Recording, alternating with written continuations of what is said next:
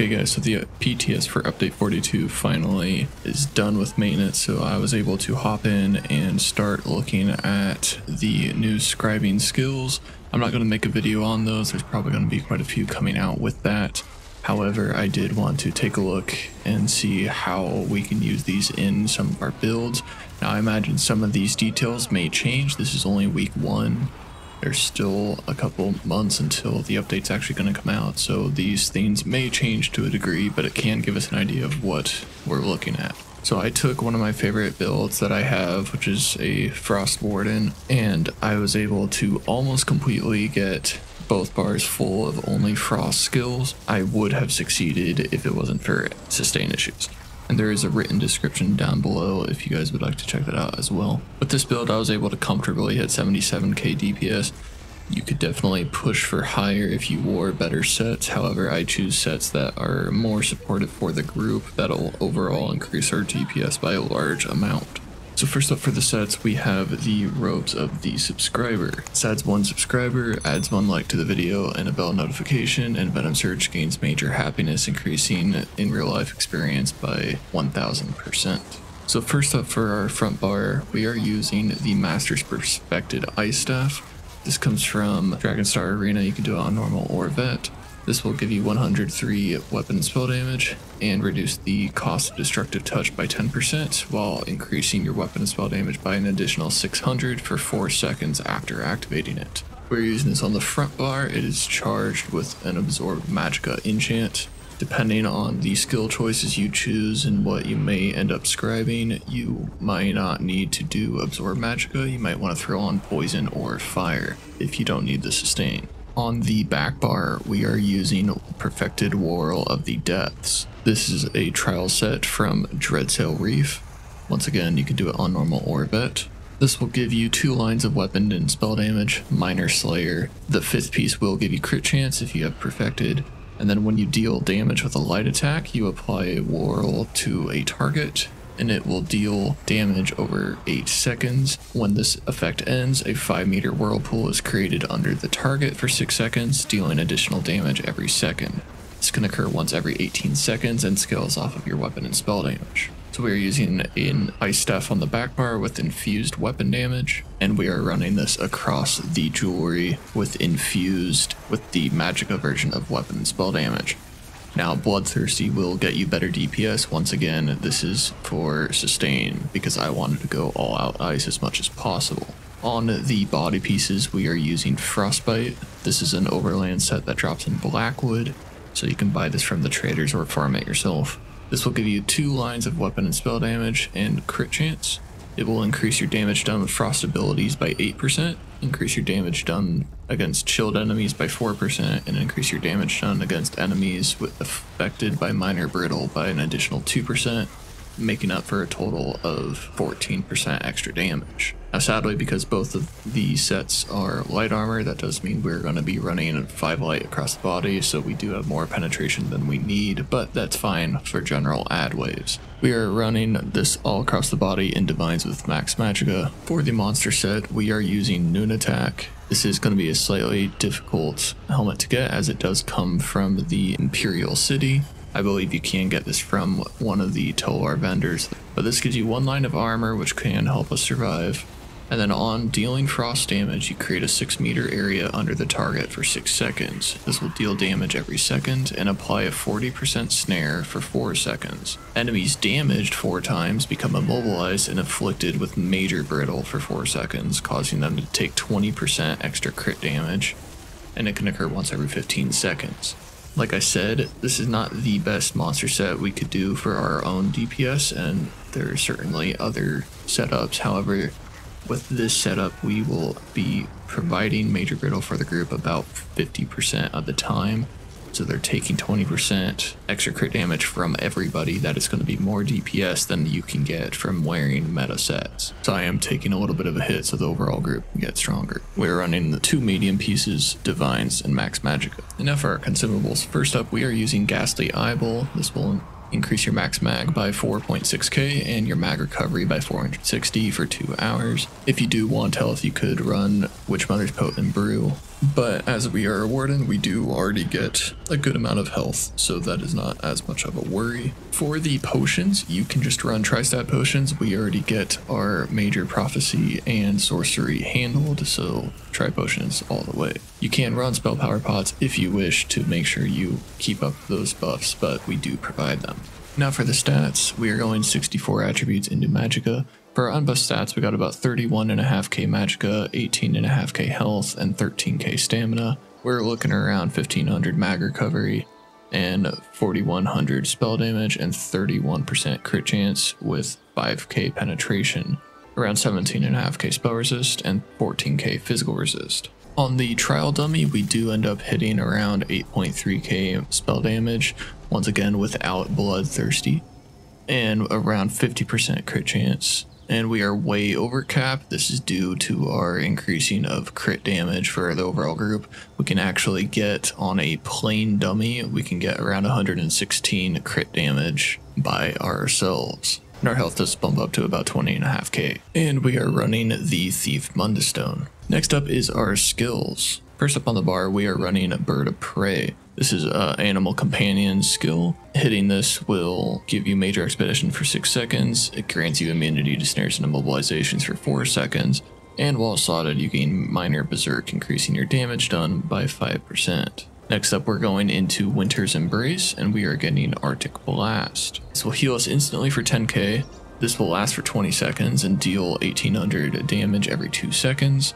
And it will stun them after 2 seconds for 3 seconds after activating, and this has a higher chance to apply the chilled status effect. Next up in the Mages Guild, we have one of the new scribing skills. So this setup that I have done is called Chilling Contingency. You will take the base Mages Guild scribing line, Ulfsild's Contingency, and in this, we will choose Frost Damage. This will give us 7,800 Frost Damage. We will then choose Lingering Torment. This will make the damage go over time. And then we want to choose Force to give us Minor Force. Because we're doing Frost, this will end up giving us a lot of Frost damage and a Minor Force for 12 seconds. Now, what's also special about this is when you first activate it, you get a buff on you for 24 seconds. The next time you trigger a skill that has a cost, it will burst and do that 7,800, and then it applies that DOT. So this is what it will look like. So you apply it to yourself here. That AoE there was because it has a cost, it was actually proccing itself. We get rid of that real quick. You can see it again there. And then we will just hit our wings.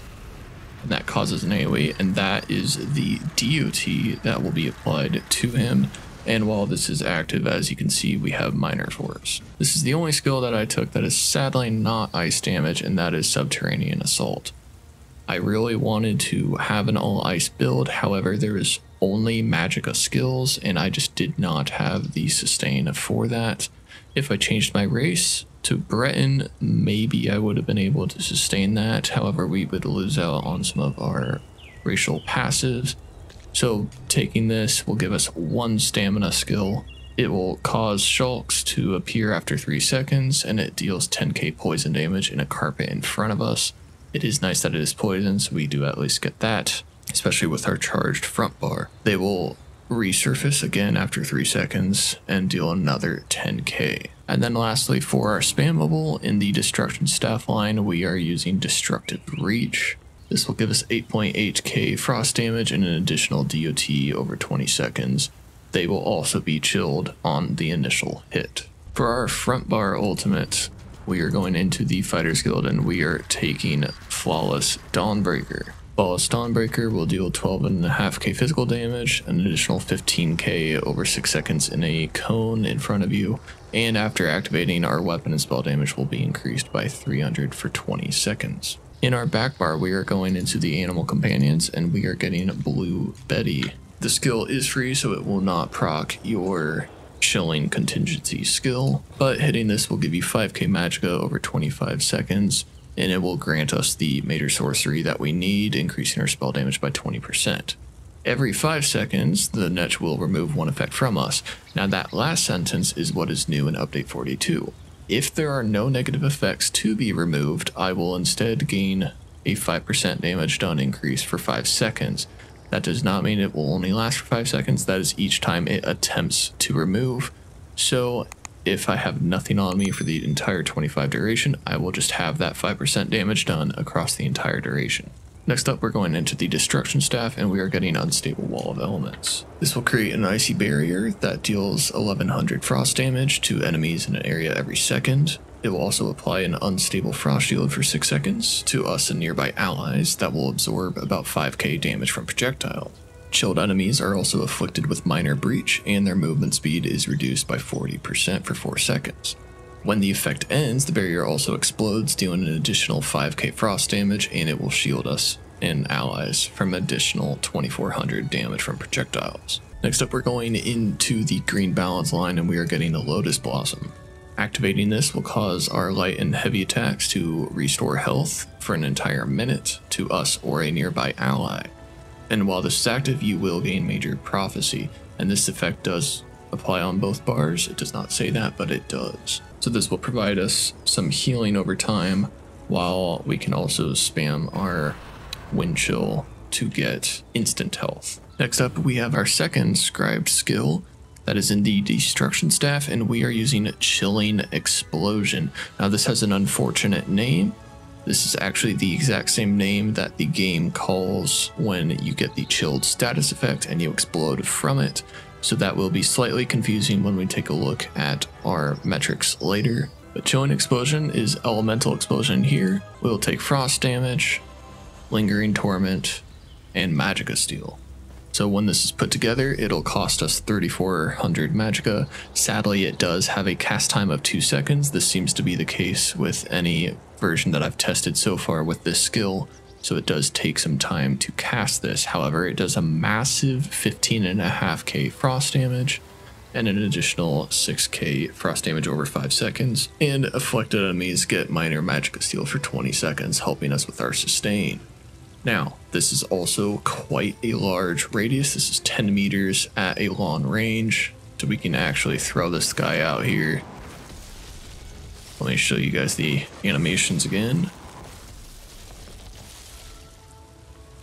Is quite a large range here. There's it from the front. And then lastly, we're going into Winter's Embrace, and we are getting Winter's Revenge. This is a ranged AoE skill, costs about 3k Magicka, and when you hit this, it'll deal about 1200 damage every second for 12 seconds. This damage will increase by 30% if it's cast while you have a Destruction Staff equipped. Enemies that are hit will reduce their movement speed by 30% for 3 seconds each time they're hit. And this ability has a higher chance to apply the chilled status effect. And then lastly, for our back bar ultimate, we are using Northern Storm.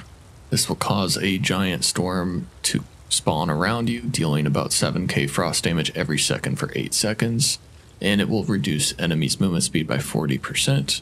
As this is active, your weapon and spell damage will increase by 50 every second for 5 seconds, up to 9 stacks maximum. You and nearby allies also gain major protection, reducing your damage taken by 10%. Now into the CP, we are using Fighting Finesse to increase our critical damage. You could go for Backstabber, that will give you an additional 2%. However, I do prefer Fighting Finesse, as this will be at all times, whereas Backstabber is only in the back. It will give you better, however, we are way over cap anyways. We're 149% crit damage, so Backstabber will be more of a waste on bosses. Wrathful Strikes to increase our weapon and spell damage for damaging abilities. Master at Arms to increase our direct damage attacks, and Thaumaturge to increase our DOTs. In the red tree, we are getting Boundless Vitality for more max health, Fortified for more armor, Rejuvenation for more recoveries, and Siphoning spells to restore Magicka when we kill an enemy. For the passives, every passive is going to be important. For the main ones that will help your DPS in the animal companions, you will want Advanced Species. This will increase your crit damage. In the green balance, Maturation is going to be awesome. Anytime you heal yourself or an ally, it'll increase your max health by 10%. That's how we boost our health to about 20.5k. In Winter's Embrace, you will want Glacial Presence. This will increase the chance to apply Chilled and increase the damage of the Chilled status effect. And Piercing Cold to increase our damage done by 12% when wielding an Ice Staff. In the Destruction Staff, you will want to get pretty much all of these. You may not want Trifocus. This will make it so blocking costs Magicka instead of Stamina. For the armor, you definitely want everything here, and in the medium as well. Because we are actually using the Scribing for Mage's Guild, Mage's Guild passes you may actually want to get these. In the Undaunted, definitely get these two. In the Assault line, if you want better movement speed on your horse, get this one. And we are a high elf, so make sure to get your racial passives. And then in the Alchemy line, get medicinal use to make your potions last longer. Now for the rotation, currently, because this is a new skill, the skills that are crafted don't have perfect timers going on. When it came to the Chilling Explosion, the timer was focusing on that frost damage over 5 seconds rather than the minor magic steal, which is what I cared about more, so it is a hard time to tell how that is. So basically I go every 2 rotations on the back bar. Now luckily, because the Chilling Explosion and the shulks have about the same duration until they proc, we can get a fairly bursty start. So first up, you will want to get your Netch and Lotus Flower buffs to get those started. If you're away from the targets, you can start your Chilling Winds. You can use your Chilling Contingency, since that is going to proc once you activate a skill that has a cost. You will then hit your Scarabs and quickly go into the back bar and begin your Chilling Explosion. So now that we're here, we'll throw out our Wall of Elements right after that, and because this is a cast time, you can proc your Wall of Elements early and then queue it up. So as this is going, I just hit Wall of Elements and it automatically procs it right afterwards. So resuming this, we do Wall of Elements right after, and then we throw out our Winter's Revenge, swap to the front bar, and you can just start using your Destructive Touch. Soon your shulks will have fallen off, so you'll want to reproc those. As you're going through the rotation, keep your front bar buffs up. On the back bar, try and keep your Wall of Elements and Winter's Revenge together. So that way you know when you throw these guys out, they last 10 seconds. Since the Chilling Explosion is 20 seconds, you will do the Chilling Explosion every other rotation for these two. And then just keep up your Betty Netch and Lotus Flower. Now when it came to the combat metrics, I've only done a few rotations, but I was pretty happy with where it was at. We were hitting around 77k DPS. That is about how it is on the live server for me with this build with more stamina based skills. So I'm pretty happy that I'm able to almost have a complete frost setup and still maintain the DPS. As you can see, we have complete uptime on chilled. Now, do not get this confused. This is what I was talking about. This and this are two different things with the same name. This is the skill. This is the actual chilled status effect. It is our #1 most damaging thing. We apply chilled so much since it is an instant explosion damage. We are constantly damaging with this thing. While the max hit is 13k, our average is 8600, but our DPS is 13k, so we're getting more than 1 a second. Now, as you can see here with this setup, we are just able to sustain over here. Now, if you guys choose to do a Breton, which may be able to sustain better, you could throw in a third and final skill to replace Subterranean Assault. It will be a loss in DPS just because Subterranean Assault does so much. But if you go into the Soul Magic line, go into Soul Burst, we will then select Pull, Sage's Remedy, and Courage. Combining these together will cause Leashing Burst. This will cost 3400 Magicka, and after 2 seconds, you will cause enemies to pull in close to you within 8 meters. It will also begin an HOT over 10 seconds and grant you minor courage for 10 seconds. So this will be a pull, a buff, and a heal. you will be losing out the DPS that Subterranean Assault will be doing, but it is more of a utility skill to help crowd the adds together. This is also more of a solo thing. A tank should be doing this anyways, but it could be nice to get that minor courage and healing. When I tried using that other soul magic skill, I was having a horrible time trying to keep up, since I was having to hit that every 10 seconds and it was mildly expensive. I had very bad drain, so this is just able to keep up. Now when we look at the debuffs that we apply to the boss, our Nunatak, which is causing major brittle, we have 46% uptime on major brittle, which is giving the 20%. So we're normally around 123% crit damage, but when this is proccing, we're up to 145. This will be for the entire group, so when you're in real situations where you're not going to have every single buff that the trial dummy provides for you, this will allow for much better setups and fighting. And as far as the outfit goes, we are just using Frostcaster across everything.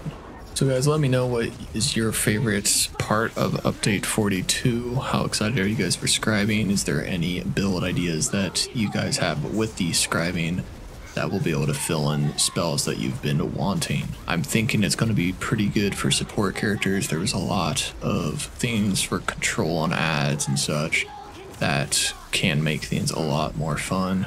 And I'm sorry for the 3-month break. I was just taking a break from ESO overall and focusing on studying, and now that the PTS is here, I'm excited to hop back into this. Please like and subscribe if you guys want to see more of this content. If there's any builds that you would like me to try out, or any of the new scribing skills that might seem like a fun idea, please let me know down in the comments. I hope you guys enjoyed the video, and I will see you guys next time.